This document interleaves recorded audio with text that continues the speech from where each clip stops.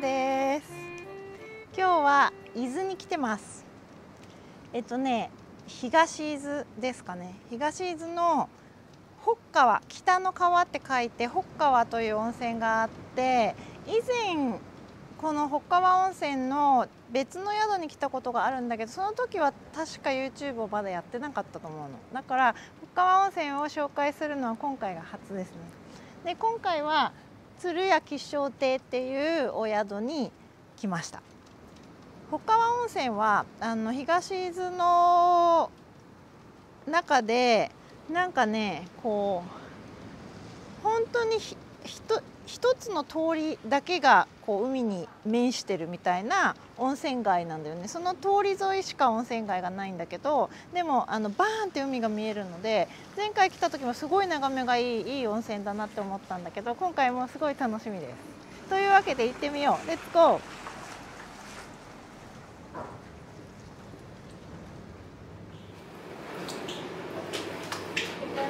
女性は浴衣を選べるんだって。どうだろうかな。これ楽しいんだよね。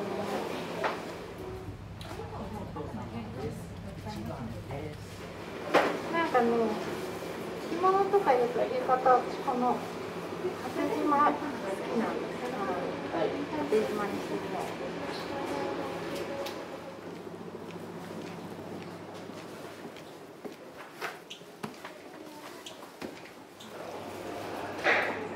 日本酒が並んでる。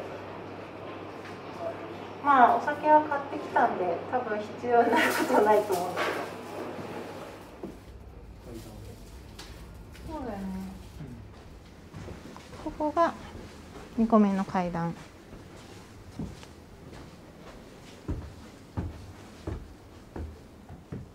さらに左って言ってました。こっちです。ここです。270号室。じゃん。お部屋。洗面台がある。お風呂が多分ある。そしてちらっと外のお風呂が見えてるけど、それは後でね。ここが部屋でしょう。じゃーん。広い。あ、隣も部屋なの？お、広い。隣も部屋でした。そしていよいよ注目のお部屋の露天風呂はどんな感じかな。お、わあ、いいじゃないですか。すごいすごい広いお風呂。なんか6人ぐらいは余裕で入れる感じだね。そして海が見えてます。海の音が聞こえてます。今日は雨だけど、でもなんかね、全然霞んでなくてすごい綺麗に見えてる。わあ、ここいいね。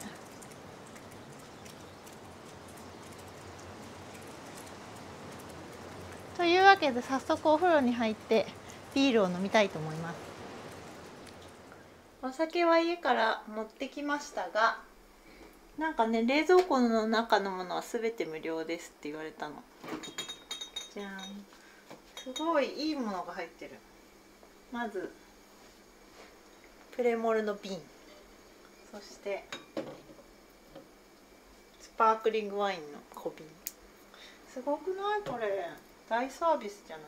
あとすりおろしりんご 100% ジュースとか乳サマーオレンジジュースとかポカリとか、相当充実してます。大サービスだと思う。ちょっとすごいものを発見した。なんと豆からひけるコーヒーセットが準備されていました。すごいね。ちゃんと豆もだよ。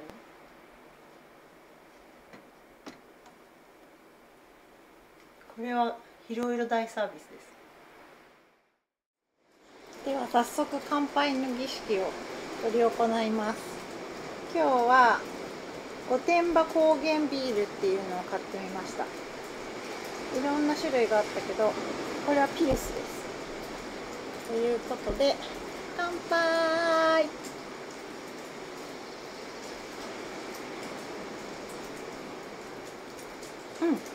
美味しい。すっきりだけどコクがあるね。美味しい。お風呂は最初結構熱かったんだけど、お水で薄めたらぬるめたらすぐいい温度になりました。で、海の音がすごい聞こえる。これなかなかないんだよね。露天風呂付き客室で海が目前っていうのは意外に私が今まで行ったところではそんなにはなかったので、これすごいいいです。今日は朝から結構雨が降ってたんだけど、今雨は小降りになってる。明日は晴れるらしいので綺麗な海が見えるかな。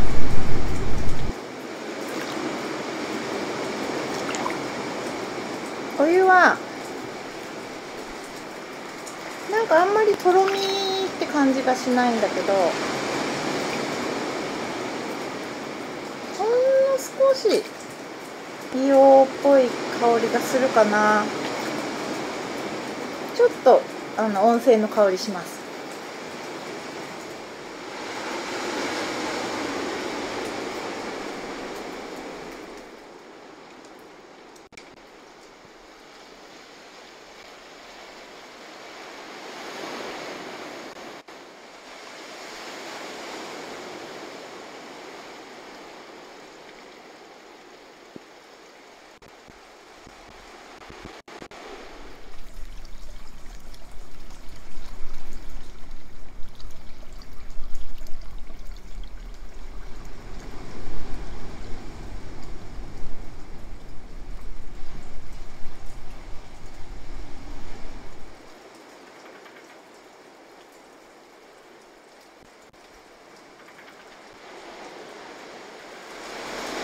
早々にビールを終わらせて、今ウェルカムスパークリングワインを飲んでます。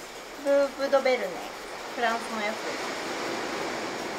で、入ってる時よりもなんかね、上がって一回タオルで拭いた時に温泉の香りがやっぱりするってなりました。ちなみにこのお風呂のへりはすごい平らで広くてとても座りやすいです。だけどどんどんお湯が流れていくから結構濡れてんだよね。で、ビールのグラスを放置してたらすっごいぬるくなりました。本当はこの後シャンパンに行きたかったんだけど、シャンパンを冷やしてこなくって、まだもうちょっと美味しく飲むにはもう少し時間が必要かなと思ったので日本酒行ってます。これはね、例のスーパー青木、例のって言ってもなんか静岡か伊豆にあるローカルなスーパーなんですけど、スーパー青木で買いました。マスミ、長野県のお酒です。それの純米吟醸荒走り春酒ってやつです。飲んでみよう。乾杯。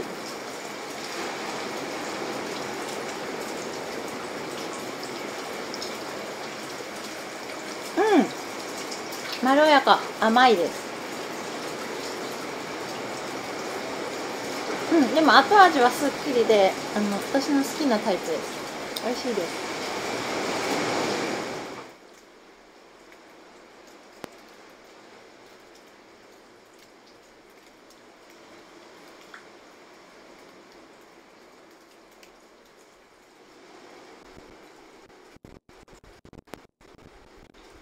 月が出てる。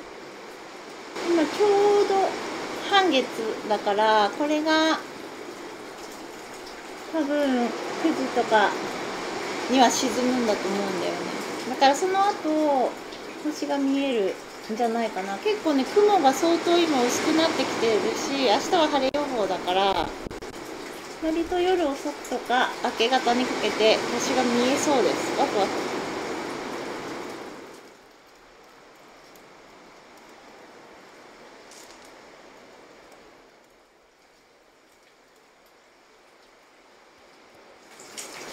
今6時過ぎぐらいなんですけど、かなりほろ酔いになってます。ご飯は6時50分からなので、もうちょっとだね。でもなんかね、ビールを結構飲んで、泡を飲んだから、なんかお腹空いてるかどうかが微妙なところなんですけど、まあ行ってみます。で、この今日の旅館は1人34,000円なんです。で、私の一応ゆるい決め事として、1泊1人25,000円から35,000円の宿に泊まるっていう、かつその価格でお部屋に露天風呂がついてるところに泊まるっていう、そんなゲームをしてるんですけど、ゲームっていうか、それでどれだけいいところを探せるかっていうゲームなんですけど、なんかね、ここはだから上限にかなり近い34,000円のところだけど、やっぱり立地を考えるとすごい価値があるかなって思うんだよね。お部屋に露天風呂がついてても全然ビューがないっていうところもあるし、ここはもうドーンって海が見えて、海の音がずっと聞こえるっていうすごい良さがあるのと、あとなんかね、冷蔵庫のドリンクが全部無料とか、コーヒーをちゃんと引くマシーンがあるとか、そういう細かいところでその34,000円の価値を出してるのかなっていうふうにちょっと思いながら飲んでました。結構温泉に出たり入ったりしながら、多分2時間ぐらい使ってるのかな。かなり体はゆるゆるになりました。そろそろ晩ご飯に向かいたいと思います。旅館の夕食はすごく美味しいんだけど、私にとってすごく量が多いので、どれだけ戦えるか勝負の時が近づいてます。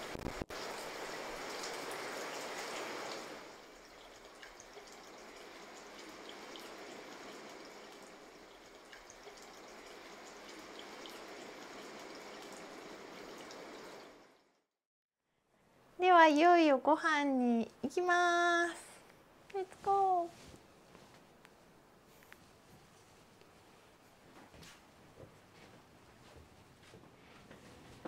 ー。美味しそうな匂いがしてる。なんかどこだっけな。なんか結構ね、ここの旅館広くてね、このまままっすぐ行く。あ、渡り廊下を渡るって言ってたよ。そうだった。そして階段を上がるって言ってた。ちなみにお部屋にも温泉はついてるけど、家族風呂もあって4箇所あるって言ってたかな。それはフロントに連絡すると、どっか一つ50分間入れますっていう感じでした。私はお部屋のお風呂で十分なので多分入んないと思いますけど、すごいなんかね、畳にテーブル、ちょっとこのパターンはニューですね。ニューっていうか、まあいくつか旅館であったと思うんですけど、食事が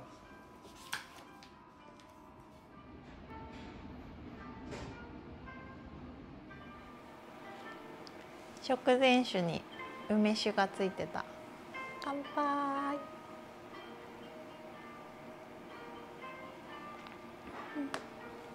ではいただきます。でき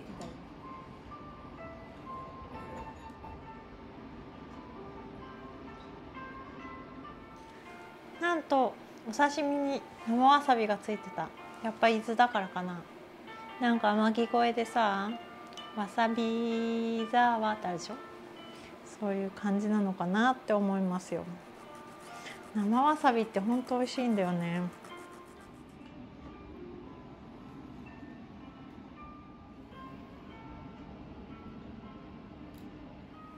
これがメインディッシュの一つかな。まだまだいっぱい来る感じだけど、ステーキと、あとこれはアワビともち米って言ってた。なんだか美味しそうです。うん、出汁がなんかすごい出てる感じ。美味しい。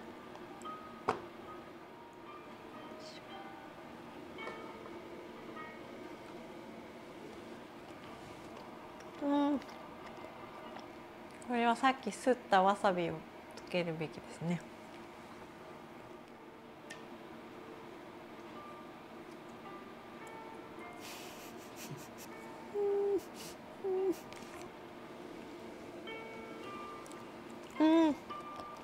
わさび合います。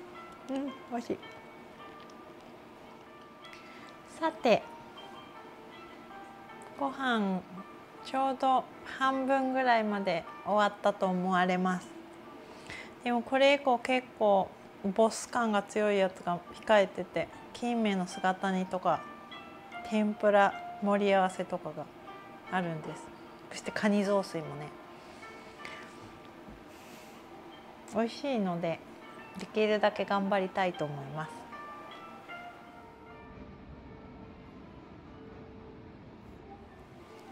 巨大な金目鯛が来ました。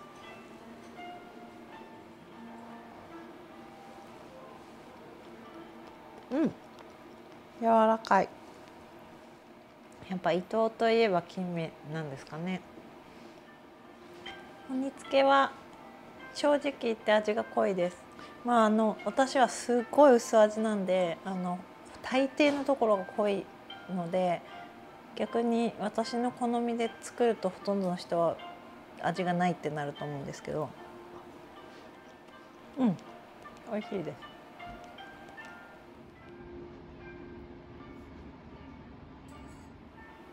夜ご飯残りはあとデザートだけになりました。すごくお腹いっぱいになったんだけど、カニ雑炊をすごい少なくしてもらったりとか、あと大皿料理は自分の分をすごい少なく取ったりとかしたので、なんか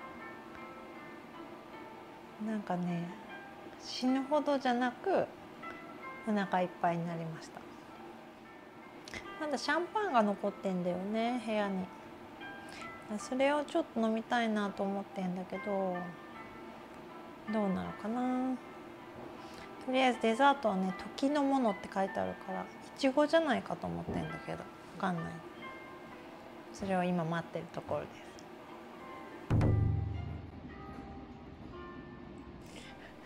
全然予想が外れてました。私はいちご3個とお茶と思ってたんだけど、すっごいいっぱい来た。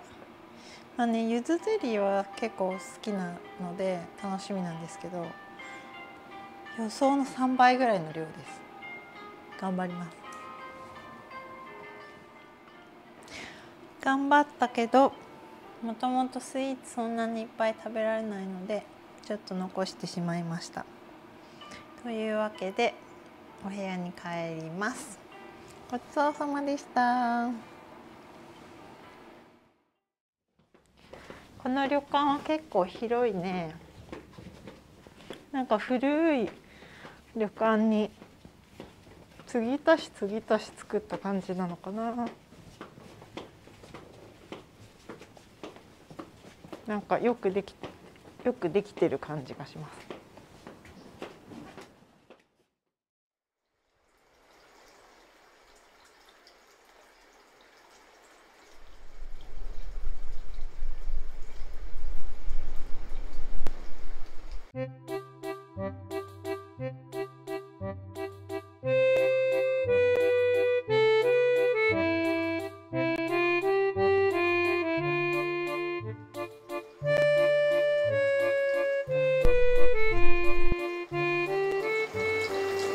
Good morning, everyone.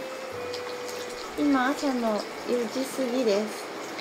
昨日はね、夜10時過ぎにはもう寝てたから結構寝ましたね。だけどまだ眠い。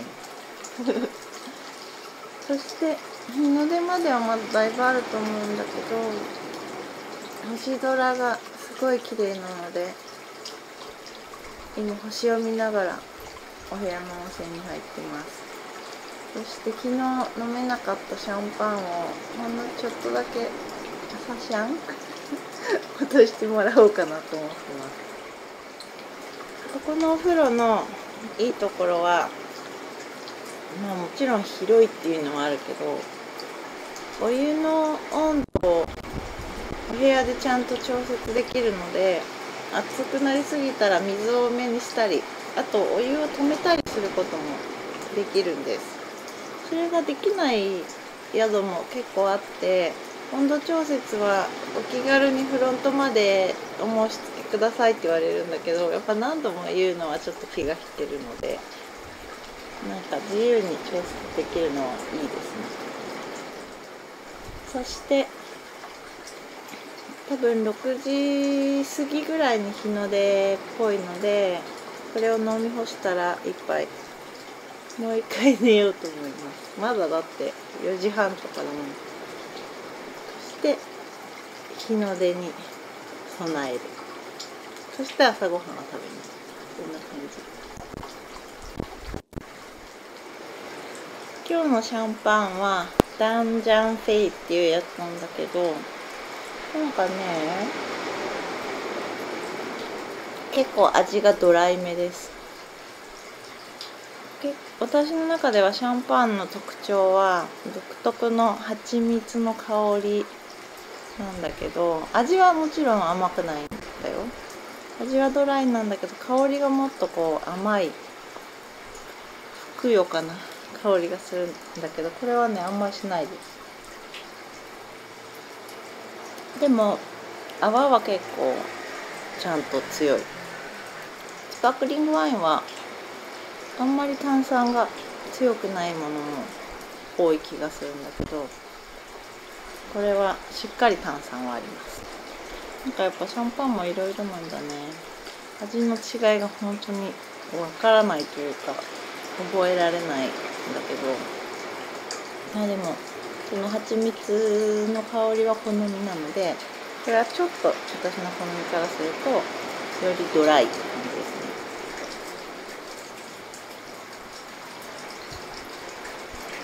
朝にはいいのかな。朝あんま飲まないもんね。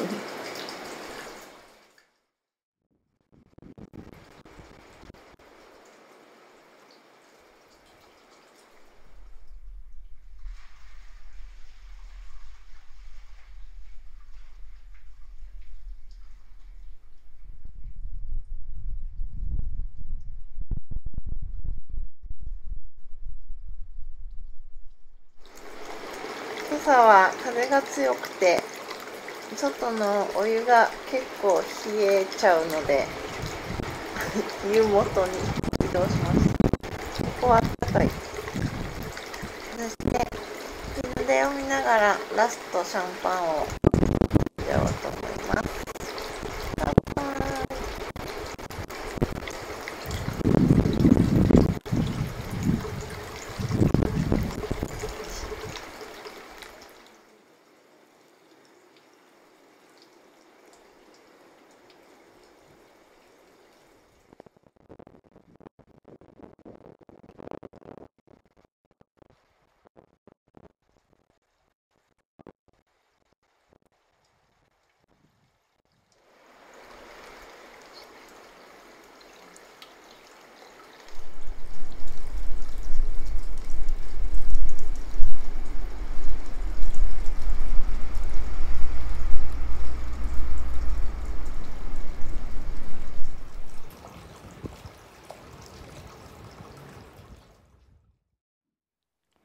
7時半になりました。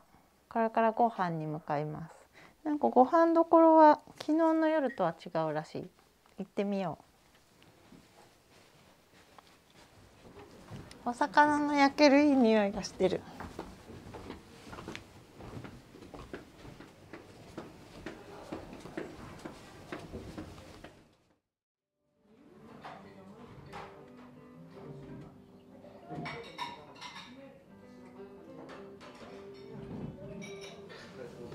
なんか基本のものは持ってきてくれて、あとバイキングで取る干物とかはバイキングに取りに行ってくださいって言われた。けどトロ味も来るらしい。だから、温泉卵取りに行きたいかも。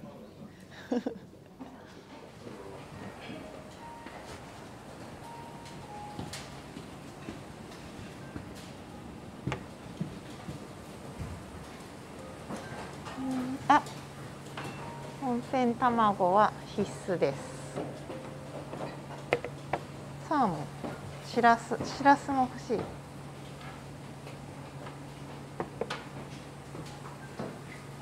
塩辛はな、お酒がないんでやめときます。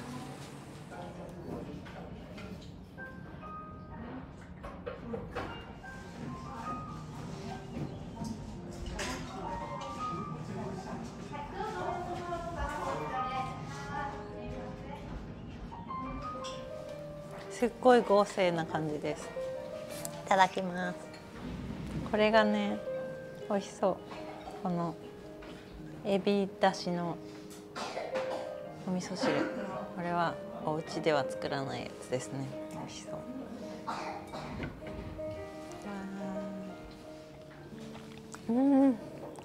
お味噌汁が美味しすぎます。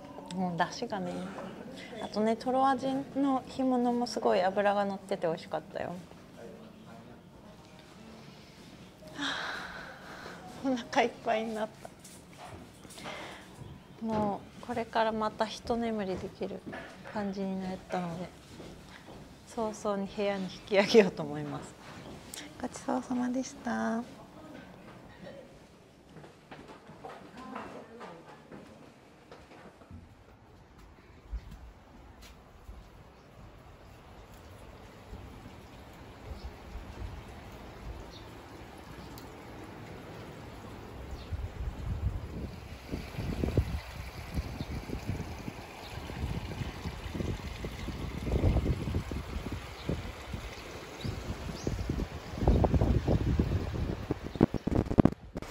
宿、旅館自体はすごい大きい旅館なんだけど、お部屋に露天風呂がついてる。ここはお部屋のお風呂がすっごく広くて眺めも良くて、とっても気に入りました。ということで、また後ほど。バイバーイ。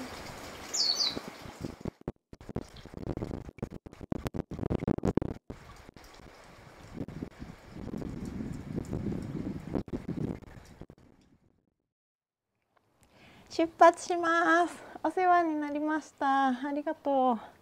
すごいいいお部屋だった。広かった。では行きます。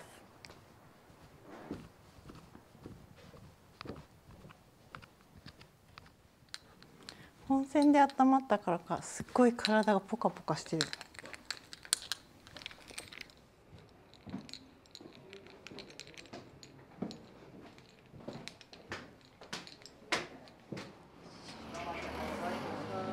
お世話になりました。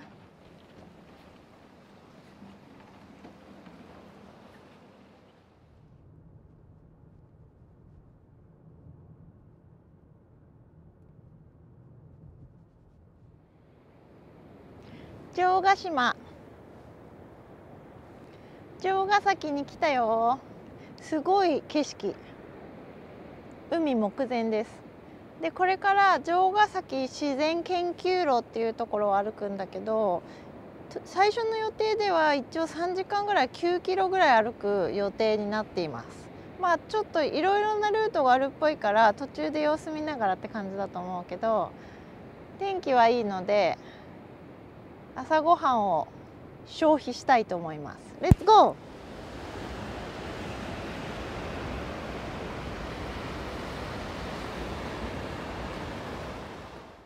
一本松駐車場っていうところに止めて、で階段を降りてその散策路に研究路に向かうみたい。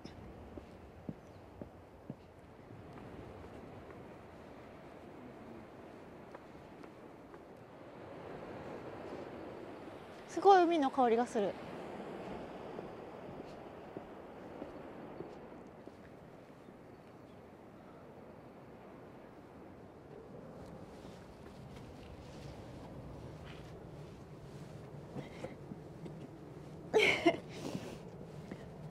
よ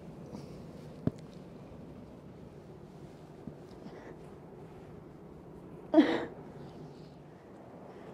前ねボルダリングやってた時あったの。っていうか山でも岩場に登るしね。だけどちょっと難易度が高いです。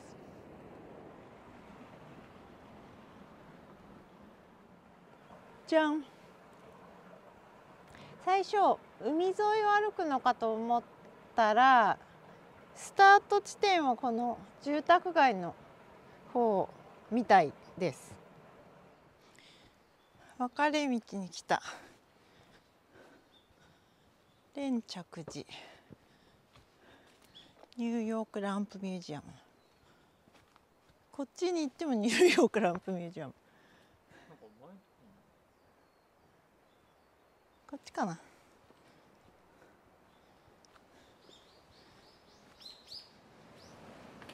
海の音が近づいてきた感じがする。お、わあ、綺麗綺麗。すごいキラキラしてる。いいね。結構登ってきたね。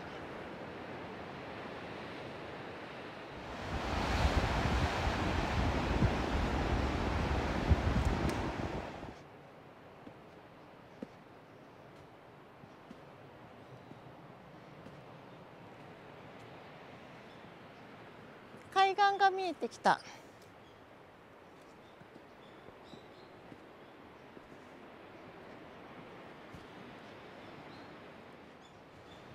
吊り橋来た。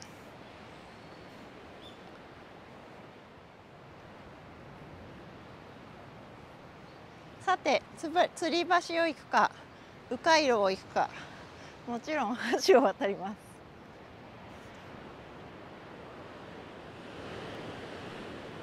絶景。すごいすごい。おお、風があると割とスリリングです。気持ちいい。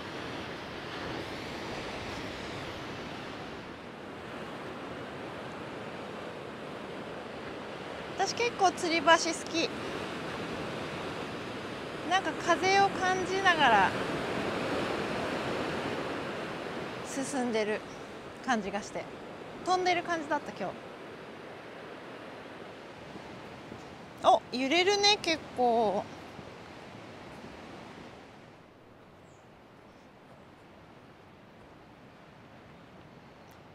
どんぐらい歩いたのかな。まだまだこれしか歩いてない。ここまで行くらしいよ。遠いね。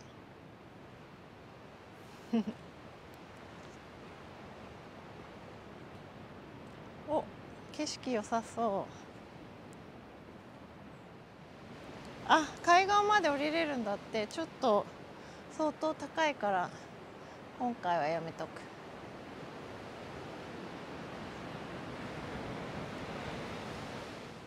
結局降りることにしました。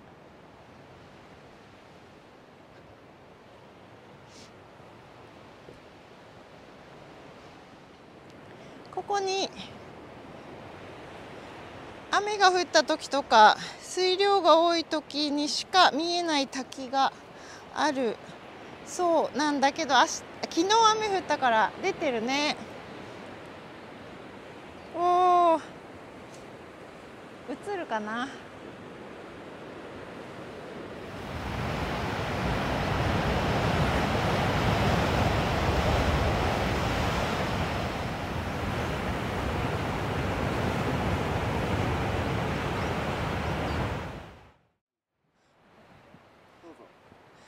今日はちょっとした散策のつもりで登山靴を履いてこなかったんです。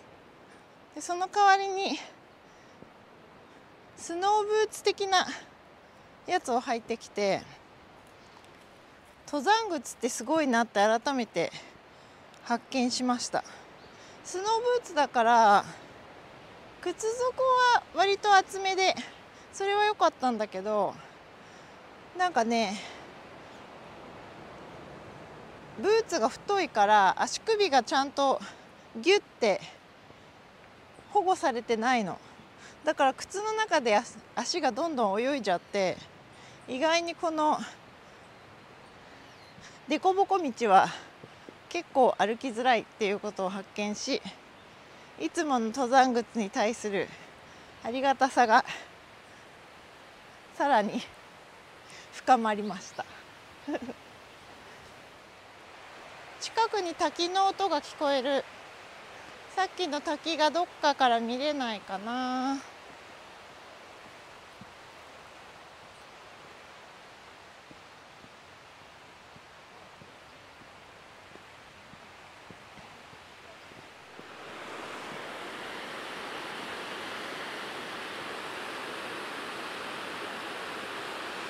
気持ちいい。滝が見える展望台があるみたい。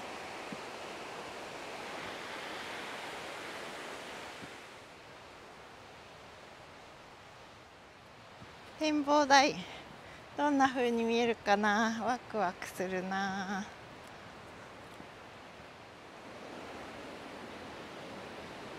お、見えてきた滝が。幻の滝って呼ばれてるって書いてあった。水量が少ないとなくなっちゃうから。わ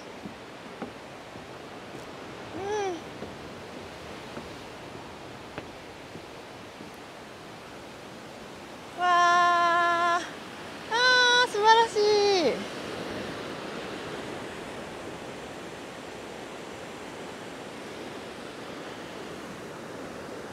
確かに海に落ちる滝ってあんまり見たことない気がするな。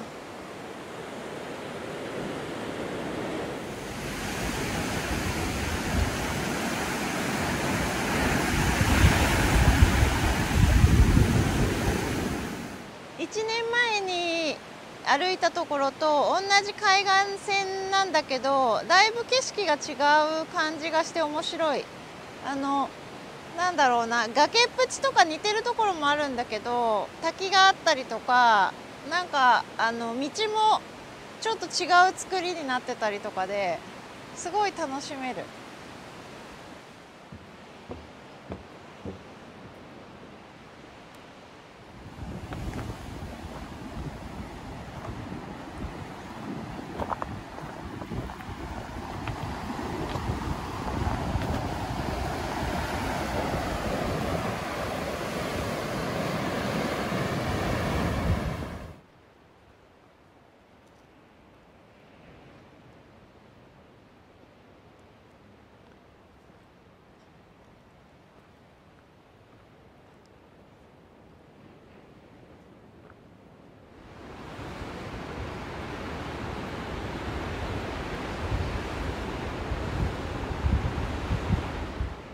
結構下りがすごい続く感じなんだけど、そろそろ休憩したいなと思っていますが、果たして座れるところはあるかな。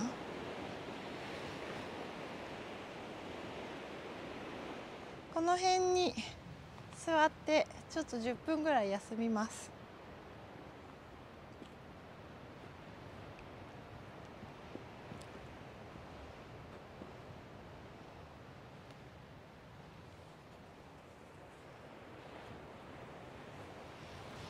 なんかまだお腹がパンパンなの、朝食から。休憩終わり。豊っていうところで折り返すというか引き返すみたいなので、よいしょ。あとどんぐらいかね。っていうか今までどんぐらい歩いたんだろう。1時間ぐらい。あと1時間ぐらいかな。頑張りましょう。レッツゴー。まだ豊までだいぶある。吊り橋までと同じぐらいあるんじゃないかな。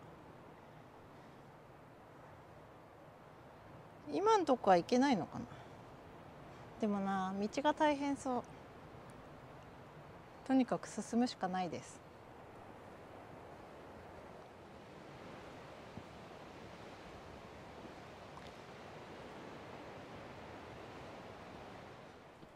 茜の浜。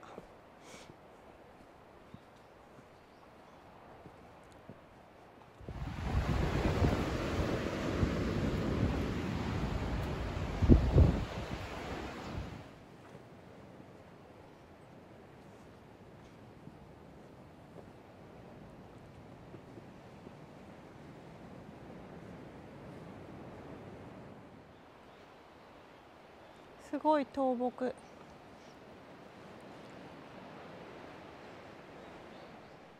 さあ地図が出てきたけど、どこまで来たかな。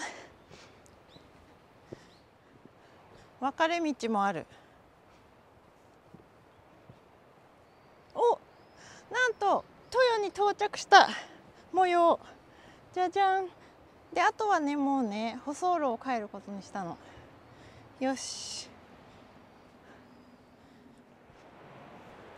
あ、お地蔵様だ。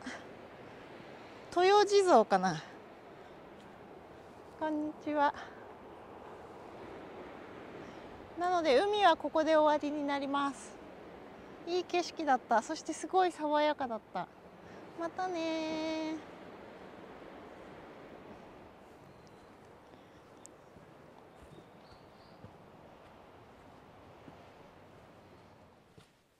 海を離れたからすごい静かな林の道に入りました。で、こっから伊豆高原の駅方面に2キロぐらい歩いて、そしてその後川沿いの道を降りていく計画です。あと1時間ぐらいじゃないかという雰囲気です。お、早くも舗装路に出た雰囲気。OK。しばらく普通の道を歩きます。すっごい暑いんだけど。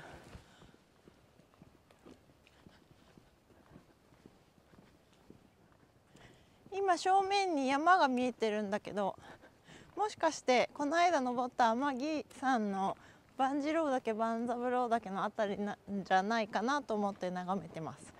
すごい綺麗に見えてる。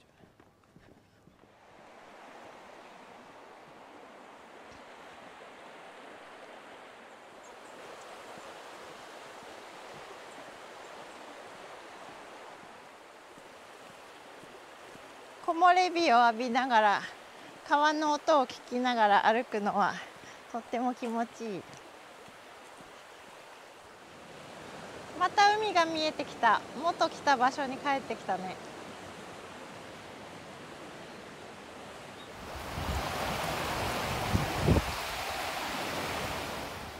あとは行きと同じルートを戻ります。漁港まで 1.1 キロ、その前に吊り橋があります。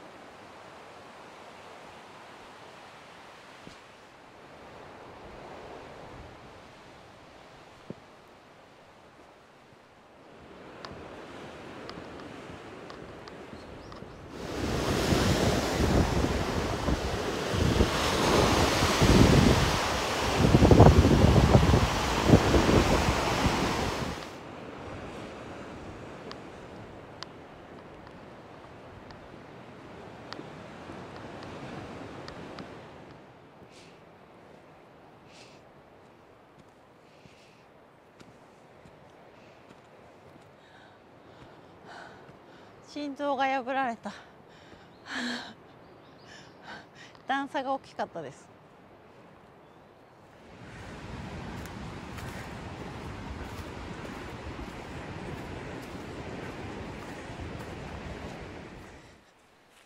さっきの分岐で港まであと400メートルって書いてあった。もうあとちょっと。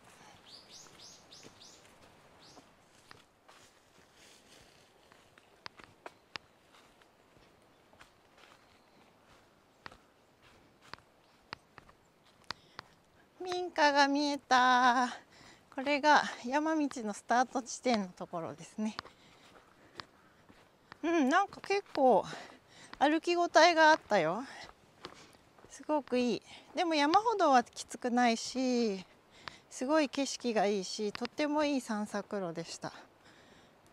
夏はちょっとジメッとして虫がいそうだな。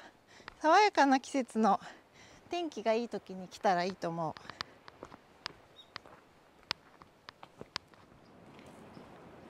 港に帰ってきた。だいたい2時間半ぐらい歩いた感じですね。すごい旅館の朝ごはんは完全に消化されましたカロリーも消費されてるといいな。天気が良くて風は冷たかったけど、でも歩いてるともちろん暖かくなるし、温泉とセットで歩くのはいいね。駐車場に到着。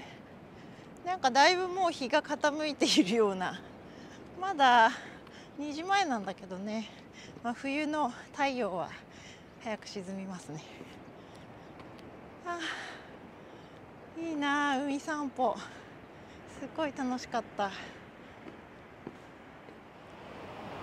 これからお昼をあんまりちゃんと食べてる時間はないので、なんか買って帰ることになると思うけど、東京に向かいます。次は熊本ですよ。熊本の大好きな黒川温泉のお宿を予約しているので、それを楽しみに行きたいと思います。ではまた、バイバーイ。